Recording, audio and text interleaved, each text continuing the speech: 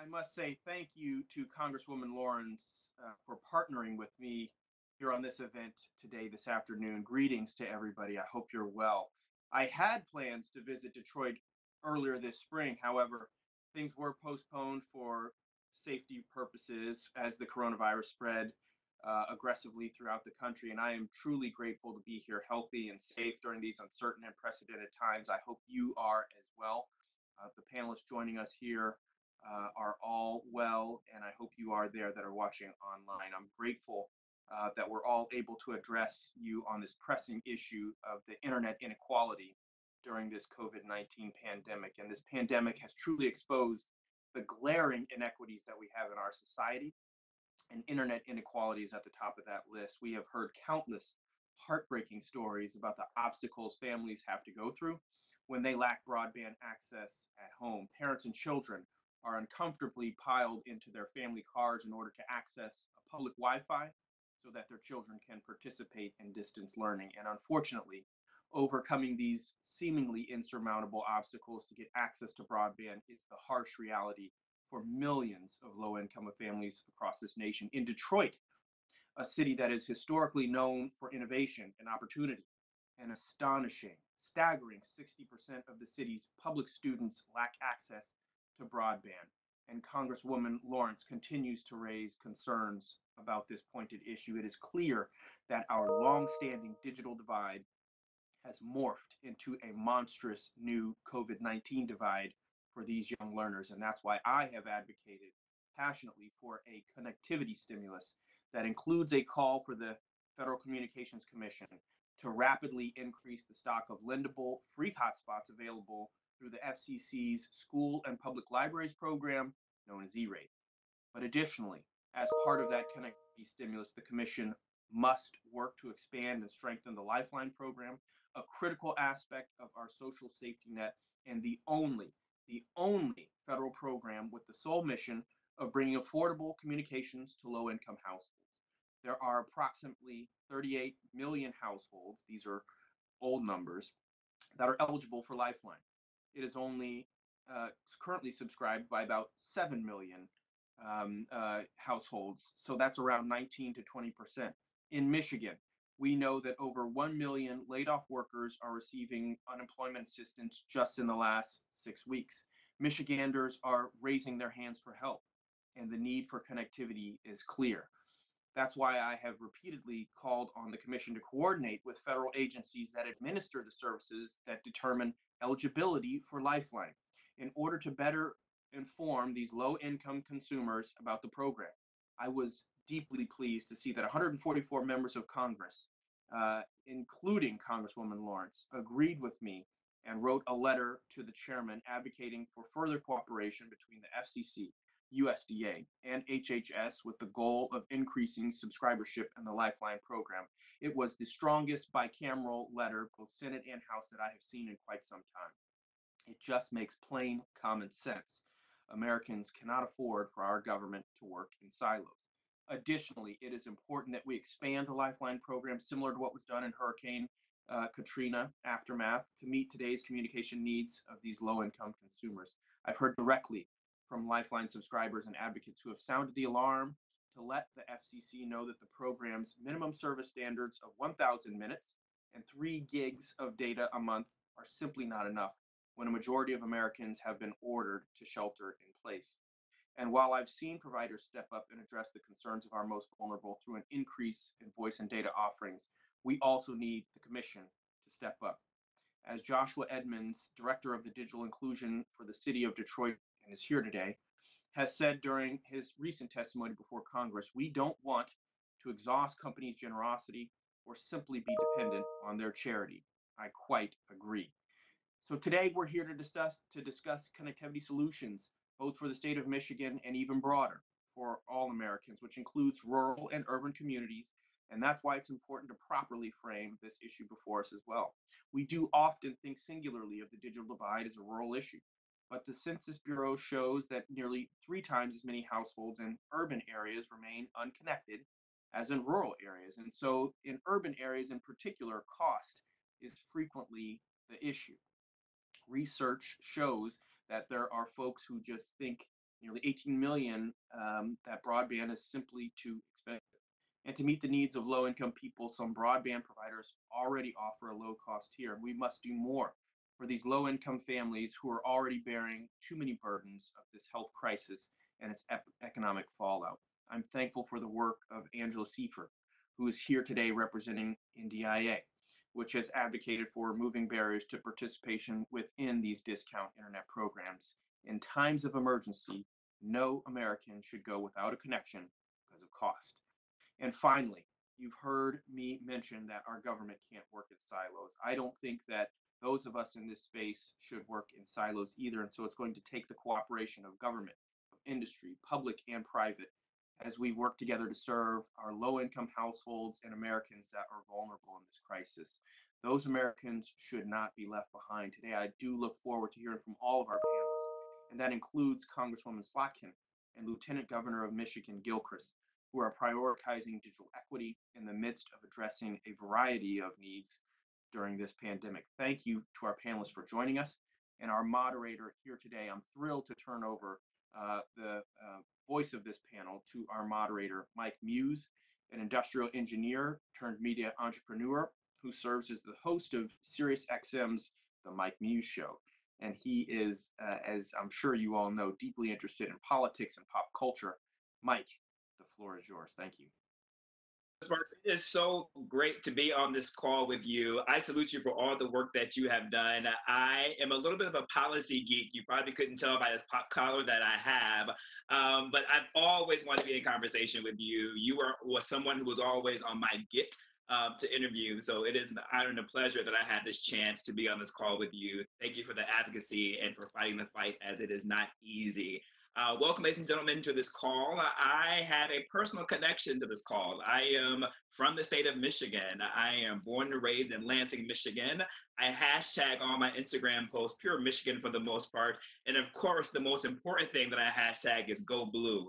As a University of Michigan graduate, Michigan represents so much to me.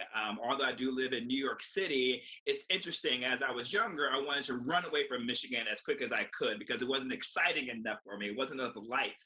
But now, having all the lights I've had for these number of years, I'm actually ready to come back home. And so I'm glad we're having this conversation, because in order for me to come back home, I have to make sure I have the technology that I need in order to do my job, so that I don't become part of the unemployment numbers, Commissioner, that you were just mentioning. And so it's important that we do have this broadband and technology, because media entertainment is technology. It is the foundation of what we're doing. We wouldn't be able to have this interview that we're having right now if it wasn't for technology. And so this is why it's important to have this conversation. And so someone who I want to bring into the conversation now, who is going to ensure the protection to make sure I have a place to come back home to and that technology is there, is Congresswoman Brenda Lawrence. Brenda Lawrence is someone who I followed her race.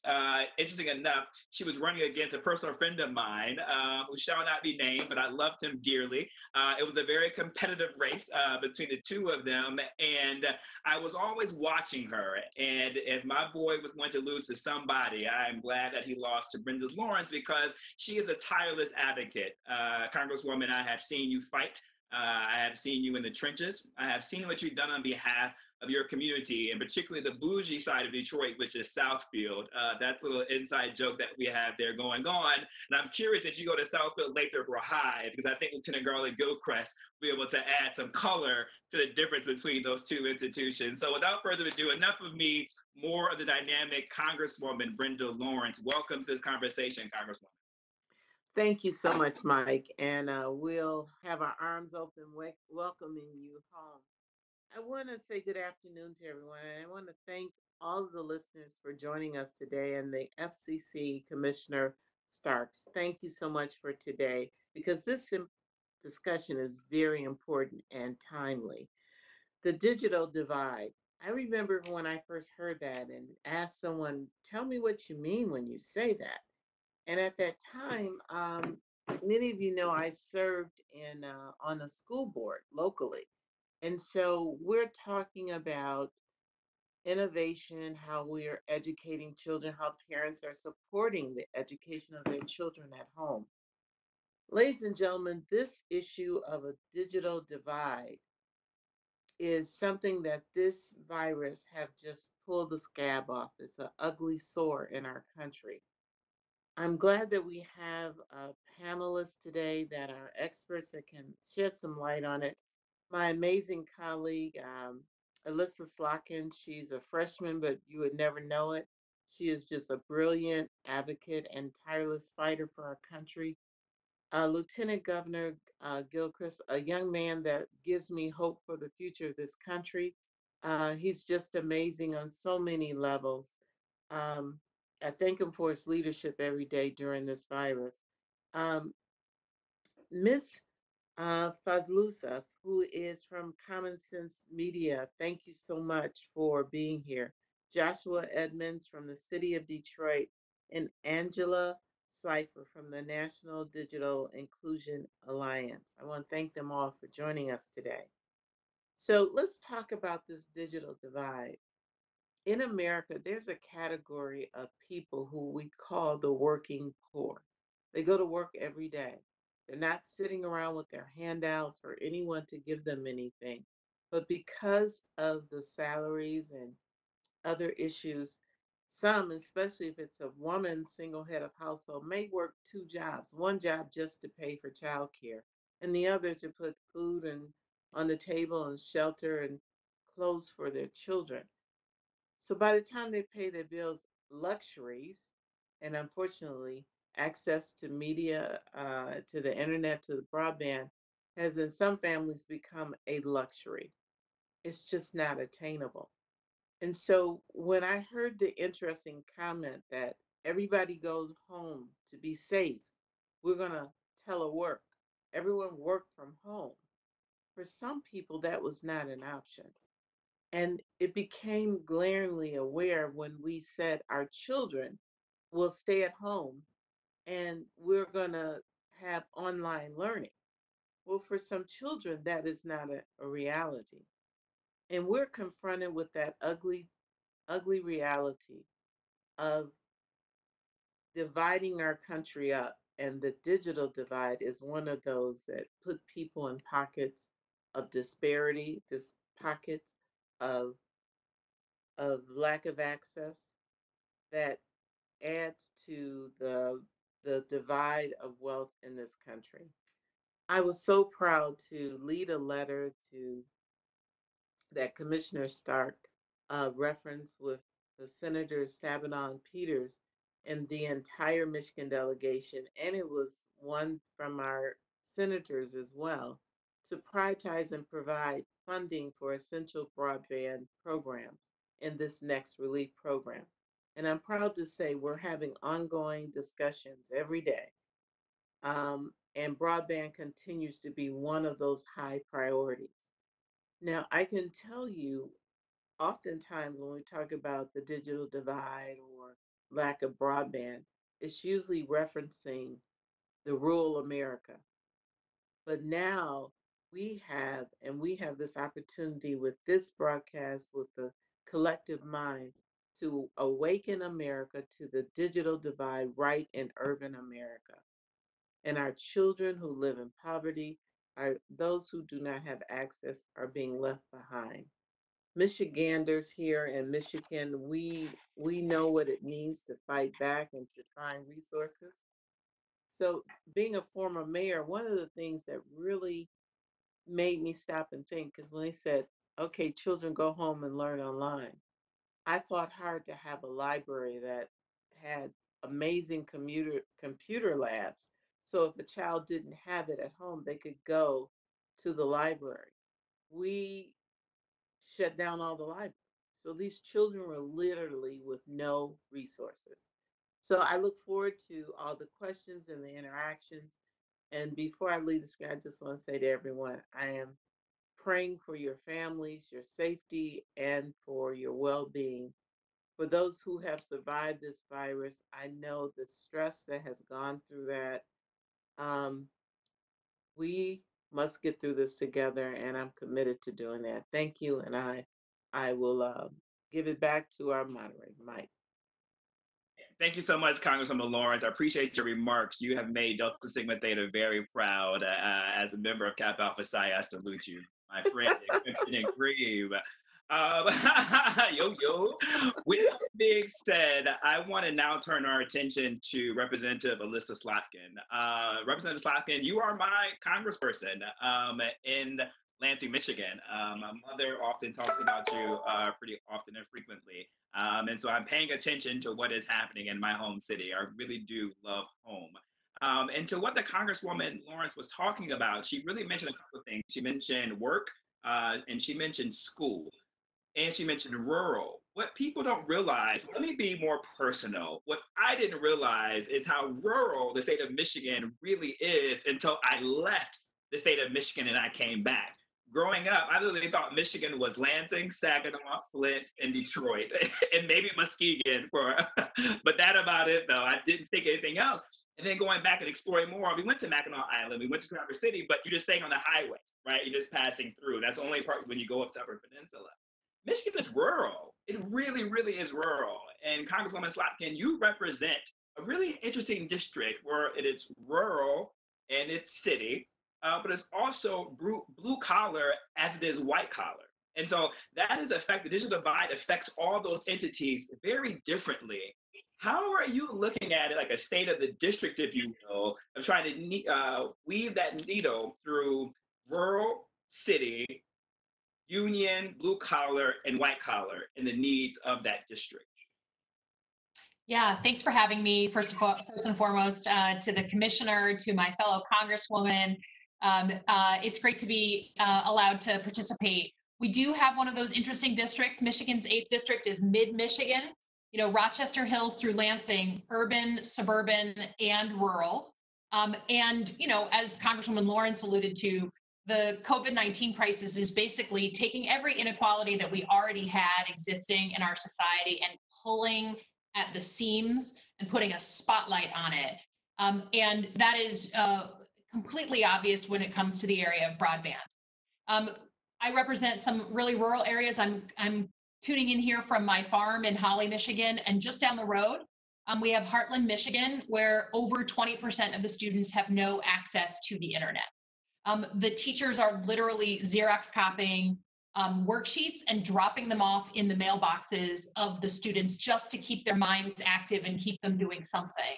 But then on the other side of the district in Lansing, you have access issues as well. And I think the thing that has really been driven home for me is that we have to start thinking of internet access as a public utility. It's like having access to electricity or water or telephone service. It's something that's becoming standard and required to function in modern day America. And so there's a bunch of us, Congresswoman Lawrence being one of them, who has been at the forefront of pushing this concept. But in the meantime, we're just trying to work and parse through the problems we have in our district. And I really break it down in 3 ways. We have a problem of access, right? We have folks in our district who are just live in such a rural area that there's no signal that they can get. There's no fiber optic way that they can get internet access.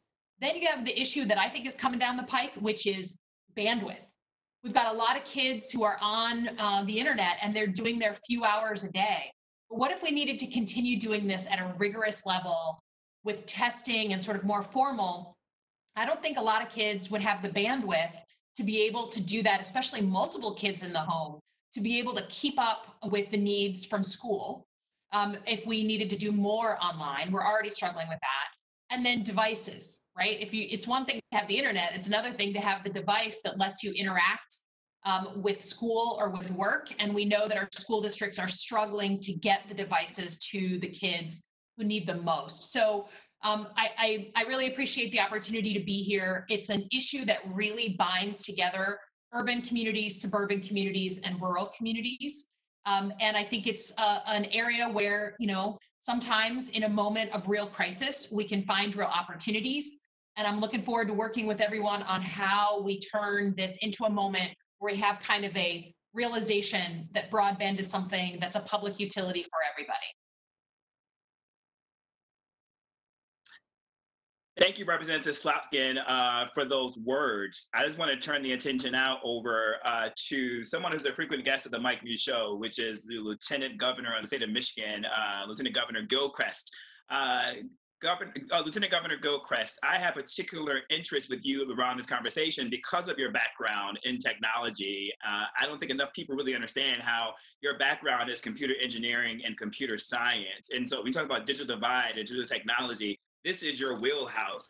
The Congresswoman Slotkin just mentioned about schooling. My issue that I'm thinking about during COVID-19 is K through 12, right? And those individuals who are in rural and in city who may not have access to that ability to do the worksheets that the Congresswoman was talking about. They may not have the ability to tune in and to be present in class. How are you looking at it from a state perspective from the K through 12 digital divide narrative? Mike, Mike, thank you. And I want to thank the commissioner for hosting us. I want to thank Congresswoman Slotkin and Congresswoman Lawrence, who is my Congresswoman. Really proud to be here with you and the rest of our panelists. When talking about this challenge of internet access and how it relates to education, this has been something that's been present in our communities for far too long. And I'm certainly one, and our administration has been advocating to increase access to the internet across the state of Michigan because it is critical for education, for health, for economic opportunity, and just enabling people's imaginations to think about how they can take part and help shape the future. I want to put some numbers around what Congresswoman Slotkin just shared around these challenges around both children not having internet enabled devices in their homes, as well as not having sufficient internet access or internet access at all. So we, in the beginning of this COVID-19 crisis, as we were weighing the decision of whether to end face-to-face K-12 education, one of the considerations was an understanding of our internet access gap and how we could fill that. And so our estimates working with school districts across the state is that there are about 600,000 children in the state of Michigan who do not have access to an internet-enabled device in their homes. 600,000. And the number of kids who don't have sufficient internet access in their house, so as Congresswoman alluded to, being able to stream more than one video at one time or even have access to the internet, it's about 60,000 kids across the state. Those are pretty staggering numbers. And so what we're working to do at the state level, both in the context of the pandemic, but also to lay the foundation for continued collective connectivity, is we have simply we've issued challenges. We've issued challenges to the providers in the state of Michigan to say that, you know, this is part of the unprecedented time, the unprecedented response that we need is for everyone to step up and play their part. You've seen providers do things like eliminate data caps and those kinds of things. We need them to step up and do even more. And so I have been personally working with, as part of our COVID-19 response, device manufacturers, internet service providers of all stripes across the state of Michigan to work to make these things available to these children, these households first. But also, I think the things that we'll learn in the context of the pandemic will help us deal with those broader challenges. The challenge of access and build out. So literally the internet will be built to serve more people from an infrastructure perspective. The challenge of affordability, where we're rethinking what it truly means for the internet to be affordable. So while we have programs like Internet Essentials and AT&T Access, how can we go further and innovate from a business model perspective about how we can deliver the service? And then the third piece that I want to touch on is digital literacy. The fact that when someone has access to the asset of internet access, when someone is able to afford it in their family budget, then how do we ensure that people are empowered with the tools and the skills and the resources and sensibilities to be able to take full advantage of everything that internet access has to offer? Entertainment, education, economic opportunity, healthcare outcomes, all the above. And the last thing I'll say before passing it back, Mike, is this also has an impact on our public health. We have done things in Michigan to greatly expand telemedicine and its availability. And the last conversation I had with the FCC was back in 2015 here in the city of Detroit, talking about connecting the health. And so making sure that people have sufficient internet access to manage their health, not just their symptoms in the context of coronavirus and COVID-19, but manage preventative health plans through having a relationship with their doctor that can work both in person and through telemedicine. By making physicians' services more available to people who are able to be connected and physicians to be able to serve more people and to make sure that Medicaid can cover that. These are the policy and infrastructure things that we're trying to work on at the state level. And hopefully we can create some models here that will be replicable across the country.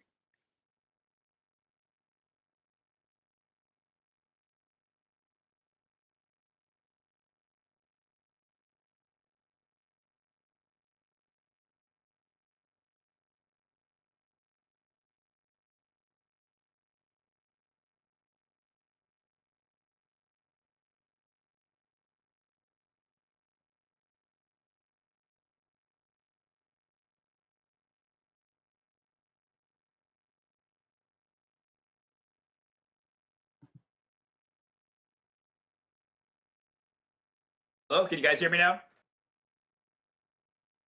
Hello? Hello, can you hear me? Oh, you can. Okay, great. Sorry about that. I'm having some technical difficulties. The irony, I'm having technical difficulties as we're talking about broadband and technology and access to it. But Lieutenant Governor Gilchrist, I did hear everything that you said, particularly when you talked about the challenges and issuing challenges. Which brings me to Joshua Edmonds. Joshua Edmonds is from the city of Detroit, really focused on digital inclusion. And this has a sweet spot for me because of the K through 12 and because of the numbers that we are understanding who will be most direly impacted by not having access to broadband digital access. A large number comes from that share, as Garland Gilchrist was just talking about numbers and data. So Joshua, can you talk to us a little bit more how the city of Detroit is not only thinking through this, but currently dealing with this crisis of COVID-19 when it comes to K through 12 education, recognizing that all the students may not even have access to broadband technology and or may not even have access to the products that are actually needed? Sure. So I want to thank everybody. Thank Commissioner Starks, Congresswoman Lawrence, obviously, Lieutenant Governor. I'm not sure if he's still foregoing his haircuts, but I definitely am. And as always, it's great to see Angela Seifert. She's been an incredible asset, as well as the National Digital Inclusion Alliance, that has directly informed our work on the ground in Detroit. I'll say, I also want to give a huge shout out to Mayor Duggan and my Chief Information Officer, Beth Niblock, who had the foresight to prioritize digital equity, prior to COVID in a significant way by way of appointing me to actually do this work. So this was my day in and day out. And I, want to say that is advantageous to us because we can essentially showcase to other communities that are going through COVID right now that, yes, a COVID response for digital equity is great, but it's also great to do this because it's the right thing to do. And that's where we were.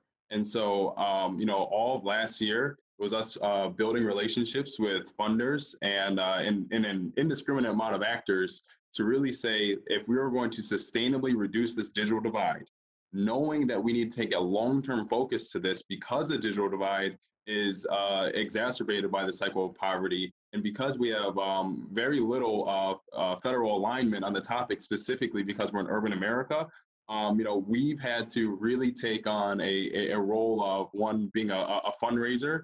Commissioner Starks had mentioned that we've been having conversations about exhausting our local resources on the topic of K through 12. It's made national news that thanks to the leadership from a number of funders, including General Motors, Quicken Loans, DTE, we were able to raise $23 million to ensure that every single public school student gets a device, 6 months of LTE data, tech support, and an agreement to sign them up for Internet Essentials on the back end. And while, yes, we have two low-cost internet providers in the city, and low cost, we're saying that's less than $10 a month. Only one of them meets the federal threshold for broadband. And so everything that we're doing has been very, very strategic because we understand that if we're not going to do this in a long-term basis, we're only going to do this on a project basis, or only act as if the digital divide is a COVID response, then what we essentially do, we make an investment, and then a year from now, where are we? And so, us building the model that we're building, we are prioritizing sustainability, we're prioritizing impact, we are shifting to more of a data-driven model where we can actually even use that to guide investments in this space. I'll tell people whenever we say digital equity, that actually means something. Equity is not a buzzword. Equity is us saying that it's going to be a commitment for the least of us, that yes, citywide broadband might be sexy, but citywide Wi-Fi might be sexy, but neighborhood Wi-Fi, where we actually know these neighborhoods are underconnected, that's what equity is. And so we are prioritizing digital equity, we're prioritizing sustainability, and we're thankful for the opportunity to get a semblance of alignment by way of this call. But moving forward, we are seeking that alignment with the federal government, with the state, in a way that we know that there's a chain of command and a chain of action to support digital equity in Detroit. I'll end by saying that given that the sheer inequity in Michigan and in Detroit as it relates to digital inequity, us solving bridging the digital divide in a sustainable fashion locally on the ground here is great for America. Michigan is a microcosmic representation of the US. Detroit represents the plight of a lot of urban cities. And if we are effectively able to bridge it here locally, that is a replicable model that we can take and that is actually rooted in some success and actual partnerships that are meant to last. Doing in the city of Detroit, and particularly when it comes to the public-private partnerships that you guys are partnering, especially with Quicken Loans. They are very instrumental in the city of Detroit and being a great business partner within the city and also also within the state. So let's just keep the trend going and talking about the youth. Now I want to bring in Amina Fazula. Amina, you are a wonderful policy advocate working with Common Sense Media. I've been talking a lot about how COVID-19 has really showcased a lot of the inequality that has been always existed within America. And it doesn't show itself more than ever than how K through 12 is like it's being advocated for. You guys do focus a lot on the work within children. So for me, I have a two-part question for you. How are you guys addressing and advocating with policies as people in Congress are creating different stimulus packages and thinking about ways to be a solution for the problem that we're experiencing? So how are you guys advocating for the youth during this time period? But then also too, if you could give us a little bit of insight into your boardrooms in terms of how are you thinking about shifting your policy advocacy post COVID-19 after seeing all the inequities that has been revealed that wasn't so glaring at first?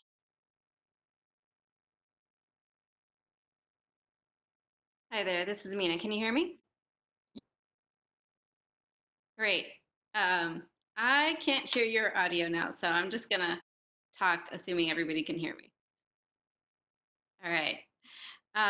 So that's a great question. Let me start with a few numbers first. These are old numbers, an estimated 12 million students left offline, and we have been advocating for connectivity for students at home around the homework gap for years. But now, in light of COVID-19, our understanding of what the homework gap is completely different. So that has been, I think, a new hurdle to explain to policymakers, that it's more than just one device in the household in some amount of connectivity, but rather we need to have really robust connectivity so that every student in the household can access distance learning simultaneously, and that every student in the household has a device that they can actually do schoolwork on. Um, and it grows beyond that. Teachers, we're hearing from teachers. We put out a survey through our Connect All Students campaign, and we heard from over 200 teachers from about 200 teachers from 39 states, telling us that they're having difficulties themselves connecting as well as their own students.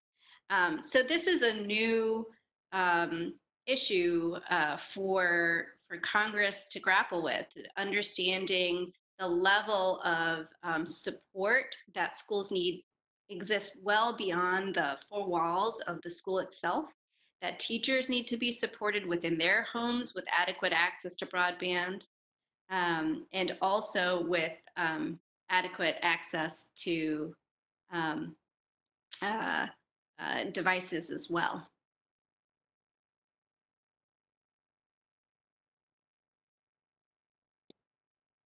Thank you so much, Amina, for your conversation and for the words that you have brought into this space. Audience, up to this point, I've been focusing on the K through 12, particular within Lieutenant Governor Gilchrist, Joshua Edmonds, and the work the city of Detroit is doing. And we just heard from Amina with the work that Common Sense Media is really doing and advocating for that.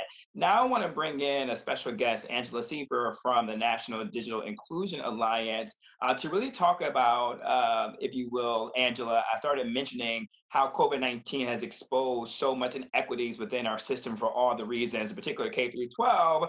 But as we expand and we go beyond K through 12 to the adult population, if you will, I want to talk about low-income residents of the United States of America, and particularly within the state of Michigan too as well, and how has COVID-19 exposed the inequities of the digital divide that's impacted them? right? It's impacted individuals being able to participate, into the job force and the work economy, with the inability to possibly see what jobs are available. Even we think about the gig economy, right? Access to digital divide and broadband access to really sign up for services like Instacart or other gig economy entities that provide that type of service.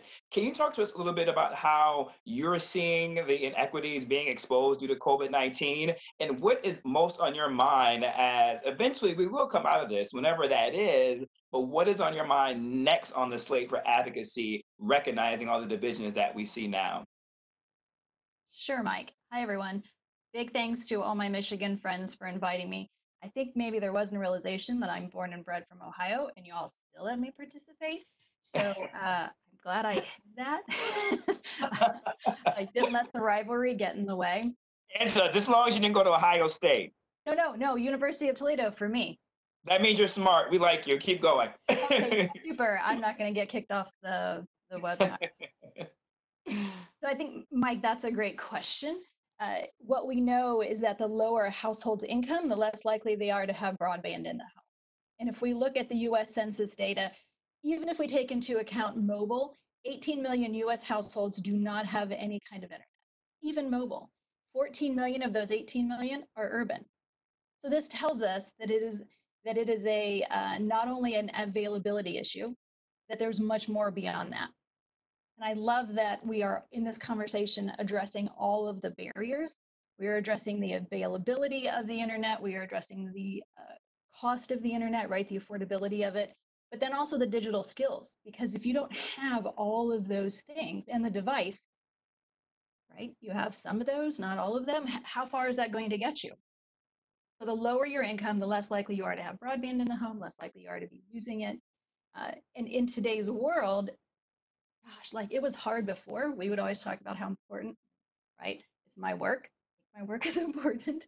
But now the difference is I think it's life and death. I didn't think of it like that before, but now I do think of it like that. If folks can't stay in their homes and stay safe, they are forced to go out to order groceries, right? As you were saying, the gig economy, to participate, all the things that those of us who do have access totally make use of in order to stay safe. And then in order also, we know that staying safe ourselves is part of our community staying safe.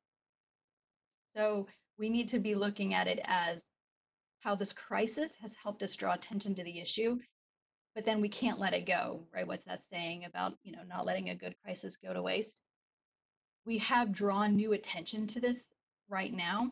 And as has already been mentioned, and Josh is totally on the right track with this, let's keep rolling with it. Because if we can really solve it, wouldn't that be incredible?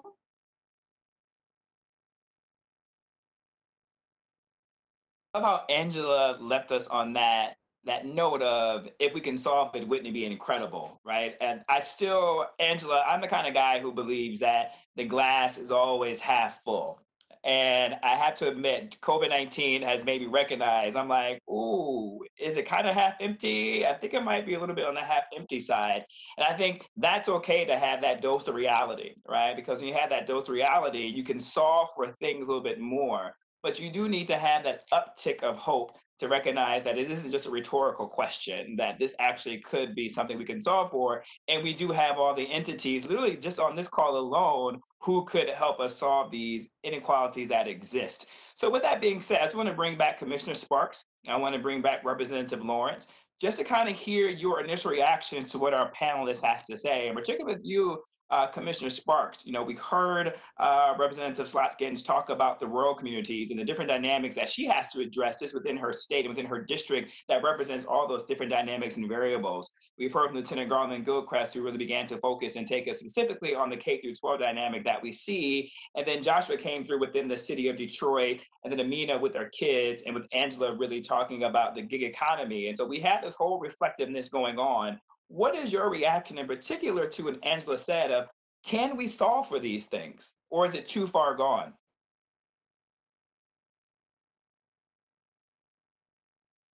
Yes. Well, thank you. Obviously, all of this is, this is exactly why we've convened such a distinguished panel here.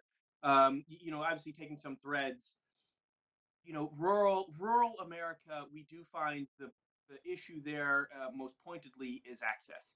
And in particular, in the last year, although I had some issues with the way that it was specifically done, and this gets into broadband mapping issues, we had a $20 billion Rural Digital Opportunity Fund that the FCC is going to have for 10 years to basically lay connectivity out to our rural areas. The hard part there is that to actually get connectivity out to rural areas, it is going to take kind of a number of years. It's not, you're not able to quickly roll truck and get connectivity out there. You really do need to have an incentive, a subsidy program in order to get connectivity out there. And I am glad that we are rolling out rural connectivity to Americans there.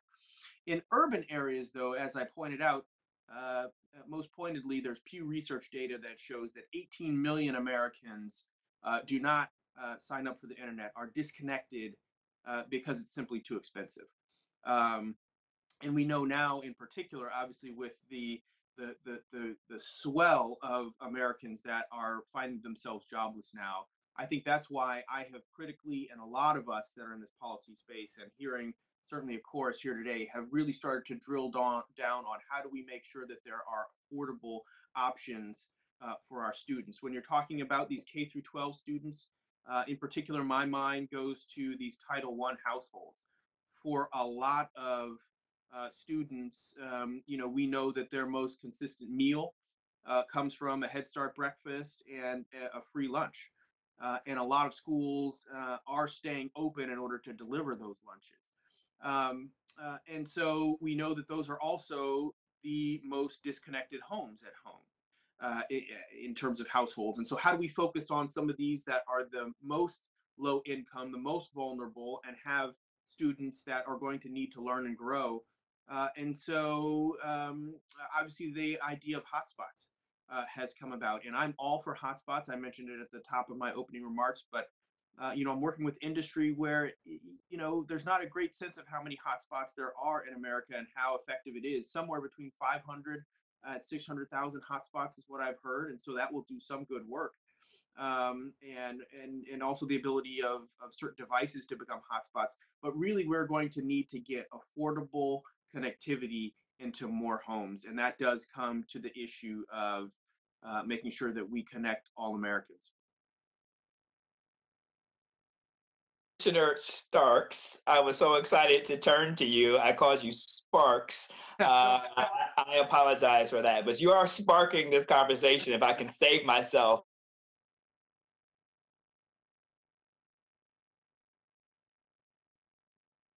conversation. Thank you so much. The takeaways that I got, there was a point that was brought up. Can you imagine being a graduate of high school and or college, and it's now time for you to seek a job? The reality of mailing in resumes doesn't exist anymore. Uh, can you imagine the barriers to getting employment if you do not have broadband or access to internet? Again, pushing a segment of our population to a different side of less opportunity. Um, Telemedicine is going to become critical for healthcare in America. Mental health, which we must r- take the issue of mental health to a higher level when we get out of this crisis and try to bring some normalcy back to our lives. People who have not been able to grieve, the people who have died, the people who are children who are asking questions, why can't I go play with my friend? Why can't I go outside? What do you mean we have to stay safe? So I'm going to go back outside. Am I safe? Mental health is going to become a great issue, and I know that we have implemented it with the veterans. Um, but you have to have a computer at home so that you can uh, participate. Ordering grocery, I was told by a number of my friends who are in my age bracket, don't even take the risk. Order your grocery and have them delivered. Well, I'm sitting at home with a computer. I can do that. The infrastructure. You have heard us in Congress have this continuous fight on investing in infrastructure. And everybody thinks about roads, they think about potholes and bridges. But infrastructure is also our broadband. Where are we with infusing infrastructure for our broadband into our budgets and into our planning? The electric car is kind of putting some energy around that, because in order for us to have the smart cars or the electric cars and other thing, we have to infuse into our um, into infrastructure when we're doing roads to make sure that the road can talk to the car can talk to um, all the other infrastructure needs that comes in for navigation and other things. But the investment in infrastructure is something we need to keep our eye on. And Commissioner Starks, I really want you to lend your voice to when we again have another fight in this appropriation season. I sit on transportation and infrastructure, that we have to fight for an inclusive um, infrastructure budget. And lastly, the affordability piece. We have an issue in Detroit with water, and I tell people we need clean water, we need safe water, and we need affordable water. Not only in Detroit, but around this country, affordability of a basic human need is a real issue right now. Just to give some more numbers, the state of Michigan has over 360,000 households, and that equates to one out of every four child in Michigan does not have access. And in addition to that, Detroit has nearly 40% of its population has no internet connection at all. So with that, I lend back to you, Mike. Thank you so much, Congresswoman Lawrence. You said something really interesting about infrastructure. And I think that it's important that we begin to rebrand the term of infrastructure, right? And I believe that if we rebrand the narrative of infrastructure, because that is what we think about, I believe you can get the American public more on board when it comes to that. Because if I'm someone sitting who's unemployed, you talk about infrastructure, I may not think I have the skill sets to work on a highway system. I may not think that I have the skill sets to work on a bridge, right? So, and therefore, I don't feel any hopefulness of something can be done. As we move forward, I want to ask a host point of privilege, if you will. Dr. Alyssa, if you can leave me unmuted as I go through this next round, so I can help manage the time that we have that is available. Panelists, I want to kind of just give like a 1-minute assessment. I'm going to bump you off your talking points for a second, and I'm going to switch things up because what Angela Seifer and Joshua Edmonds, you guys have stirred something in me. Joshua, we were talking about public-private partnerships, and Angela, you were talking about being solution-oriented, and I beg the question that this doesn't have to be rhetorical. We had a lot of statements from all of you, which was very fantastic. A lot of it seems like a lot to move the mountain on almost, right? And I have this thing that I believe that politicians always, or I should say Congress in DC, often has a time of talking to themselves, right? Congress in DC has a thing of not really, the question is to ask for people to participate, but actually not doing the tangible things that are needed for people to participate. And so now I want to move in, I'm asking you one by one, please leave your responses just to a minute so that we can move forward with this, so we can conclude at a decent amount of time here with Dr. Alyssa. Please keep me unmuted. U.S. Representative Slotkin, I want to ask you specifically, as a member of Congress, in a dream scenario, who would you want to partner with in a public-private partnership to address the inequities of this, right? Yes, you have your colleagues in Congress. Yes, you have your colleagues on the Hill, but who would you want to partner with outside of DC that can help move this inequities of digital divide that we're talking about here today? Well, I mean, listen, you've got the standard companies who produce this, and we've seen some of them make offers and during COVID-19 to try and bring down some of the prices. But I think, again, frankly, I would look to history. There was a moment in time when we didn't have telephone service and electric service and water, and we made a decision as a country that you had access to that. As an American, you should have access to those things. So we don't have to make this up from whole cloth. We have actually a model for how to do this. And I actually think, and while I'm right there with you, that Congress also often talks to itself, we know that we will be doing some sort of stimulus program, and it will almost certainly involve infrastructure.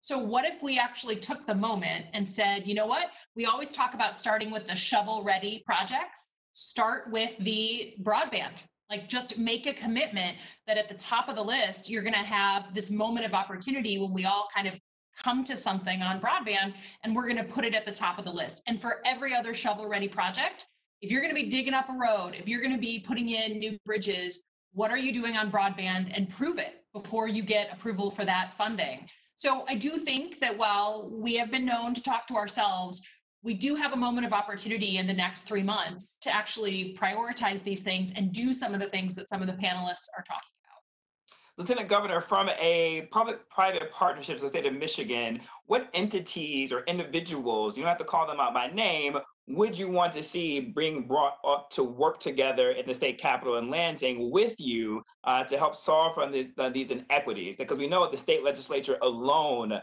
cannot solve for this.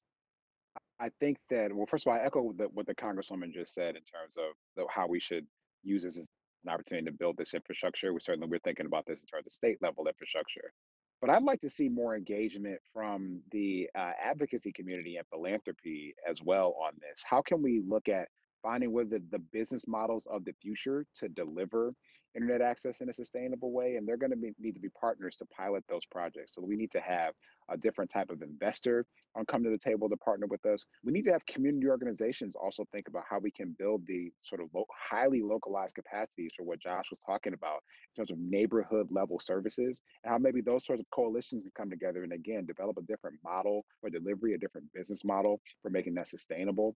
That's the innovation that I'm excited about. And I think there are lots of opportunities to explore that. I love how you said that. That is a solution that a lot of us can rally around. That's a solution a lot of us can help support you within that. I'm thinking about what some of the other state governors are doing around a lot of philanthropic endeavors that are existing. And it may not be fair because a lot of like the billionaires kind of exist within the tri-state area, so we're assisting with that. But you don't have to be a billionaire to be able to be a philanthropic endeavor. Which leads me right to you, Joshua. Lieutenant Governor mentioned philanthropy and from an investment from advocacy groups. When it comes to that, how would you give counsel, if you will, to types like Lieutenant Governor Gilchrist, individuals like myself, consider myself to be an advocate and a philanthropist? How would you govern us to make sure that you're getting the resources that you need? Because that is a management issue too, as well. And the city of Detroit, with all the public-private partnership that you just mentioned earlier, talks a little bit about managing that ecosystem of philanthropy and advocacy. So one, I'm thankful that you're an advocate. I will definitely keep that in mind to the max. But I'll say for us, managing that is us doing a good job at the onset of managing expectations, saying your investment in this and X will yield this with total confidence. In order for us to get there, that is us building out a data infrastructure. To Commissioner Stark's point, he's been very, very outspoken on this. Our data on digital inclusion, specifically on broadband availability, is abysmal. We need a new way of collecting this information. And if we collect the information in the right way, I can empower my philanthropic community. I can even empower the federal government. If they are to move and finally invest in underserved communities the way that they need to, I can do it in a data-informed way. As it stands now, we're not doing that. And so we talk about moving the needle. We'll talk about a grandiose, $23 million, which is incredible. But at the same time, we are not data-driven and data-informed enough. I would just say if I go down my list of asks right now, one, the state of Michigan, let's prioritize and get the state broadband office up and running. If the Digital Equity Act were to pass today, we would not be able to get funding from it because the state broadband office needs to be the intermediary to allocate the funds at the municipal level. The FCC, let's talk about really tackling this asymmetrical broadband. 25-3-25 prioritizes the providers. We need you to prioritize the consumers. Congress, we've made a lot of investments on this, in lieu of COVID. 23 million again in the city of Detroit. If you guys are talking about doing any investment around broadband, it would be really great if we started talking about matching, so that way we didn't exhaust our local resources just for you guys to come in afterwards. And so that's kind of where I am, solution oriented. I hope that's under a minute. Joshua, you did a fantastic job. And I love how you call people to task on that one. No holds barred with that. Present company included. And just how you handle that, like with no chill, I got you on record with everything you need. How you called out the FCC and Congress simultaneously while they're on the call, brilliant. I see why you're there. I really believe that you shouldn't take a job such as that if you're not willing to take a stance on behalf of your constituency. I salute you, my brother, for doing that and being solution oriented and with a smile. So I want to go, you did it in a minute. I want to go to Amina. We're talking about advocacy, right? And so as an advocate, what do you need more, right, in order to help you empower from like a partnership, like a public-private partnership as an advocate? What do you need more? I mean, absolutely, we need to have good data, as Joshua mentioned. So data drives enthusiasm both from policymakers, but from partners that we have. You know, we can develop partners in industry, we can develop partners on the ground, we can develop partners in philanthropy, as well as with policymakers. So good data helps drive all those partnerships. But right now, I think, you know, I see an immediate need to cover, you know, the homework gap and also the critical needs of all Americans to be able to access the internet so they can stay safe and they can stay home, as Angela mentioned. But then we've got to look forward. You know, we will certainly have a recovery package. When that recovery package shows up, it's got to have infrastructure in it. That infrastructure has to go to every home. Got to cover those urban underserved areas as well as rural underserved areas. And it's got to prioritize the best possible technology. These hard to reach communities, we could learn through COVID-19 that people need adequate, robust access. And we also want to make sure that we use our precious government dollars effectively and efficiently. So prioritize the best possible future-proof technology for every single community, even the ones that are hard to reach. That's going to take a serious investment from the federal government, as well as matching funds from state government. But that'll pay off in the long run because upgrading that type of infrastructure will be so much easier and so much cheaper in the long run. Thank you so much, Amina. Angela, I'm depending upon you. We have a short amount of time period, but I believe you can do it because you're an inspiration behind that second part of the question that I asked. From a solution-oriented perspective, from someone who can be a partner with you, Josh and Amina just doubled down on data. You were recognized as one of the 25 top doers in America when it comes to this type of stuff. What are you looking for in a partnership, or what do you need that will make a dream partnership for you in order to address the solution of inequities? In 1 minute, if you can. I believe in you. Let me tell you, the real work right now is occurring on the ground. If I could replicate Josh and put him in every city, I would, right? Because that's where the real work is occurring. But what do all those Joshes out there need? They need help from the state. They need help from the feds, right? So we have to have, we're seeing it more so than ever before from philanthropy, from corporations, but there's still a lack of understanding of how that real work gets done. And so we have to have more of these conversations. Give me a magic wand, please. More of these in every state. To have you all in this virtual room talking about this, I cannot say how awesome that is. And we've never had this kind of attention on the issue before. How far might we go if we keep doing this and figuring out how we can all help all those Joshes out there? I have high hopes. I agree with you on that one, Angela. With that being said, that wraps up my portion of this conversation. Thank you, all the panelists that are there. I hope that even the panelists would go back and watch this video and hear the thread that I'm seeing forming that could be a solution. Each one of you have said something really unique. I don't have time to discuss the thread, but there is a thread and a pattern that is showing up. I think Angela's seeing it too as well. I hope you do as well. Thank you so much for your time. And with that, I'm going to turn it back over to Congresswoman Brenda Lawrence, who will close us out, followed by Commissioner Starks with some closing remarks. I want to say thank you to everyone. You all are amazing. Josh, I just joined your fan club. I want everyone here to know that this is a real issue. It affects so many people as we talked about it. And if we truly want an amazing, prepared workforce in America, we're going to have to commit to broadband access. And this is not a giveaway. This is part of building a strong economy, an educated economy. Um, And as we look at technology reducing costs in so many areas, we can't do that without the broadband. Thank you all so much. And Commissioner Starks, thank you so much for having me here. Well, thank you, Congresswoman. Thank you, Congresswoman Slotkin, as well. And of course, to all the advocates. I could not agree more. I agree that there's, such a consistent thread. Um, and I know from my position, obviously at the federal level, I'm always happy to hear from folks, even if the pointed barbs are at me. So I know what an advocate Josh is, and when you get him on camera, you never know. But actually, the points that he was focusing on, he and I see eye to eye on, and I'd stand shoulder to shoulder with him. And Amina had the same thread. We need to future proof these connections. I don't think 25.3 is enough. I've stated that for quite a long time. And the fact that the FCC of all should know with better accuracy who has and who has not in terms of broadband. It's shameful that we don't. And in fact, one of the things that I just dissented from was what I colloquially call our State of the Union report, which is our Section 706 report, where the majority said that we're doing a pretty good job, and I just don't think that's correct.